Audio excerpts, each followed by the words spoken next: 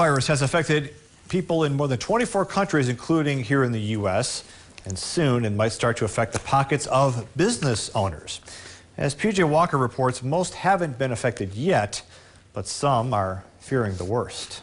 A new study finds more than 5 million businesses worldwide could be affected by factories being shut down in China, including the hockey supply industry. Let's just concentrate on hockey sticks. I think that's one of the things that they probably have a pretty good inventory stateside. But what happens when that inventory goes down?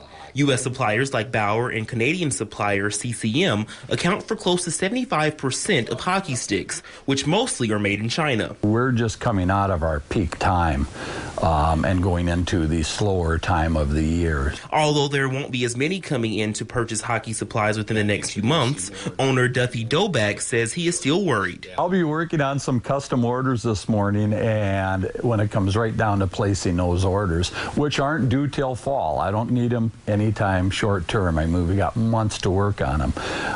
But I hope this doesn't hang around too long. Otherwise, absolutely, that could affect us getting those orders in a timely fashion. Even though he hasn't seen a problem yet, there are others who have. We provide, sticks for the players, obviously. If guys want to go kind of above and beyond, they can pay a little bit of fee themselves and get high-end sticks.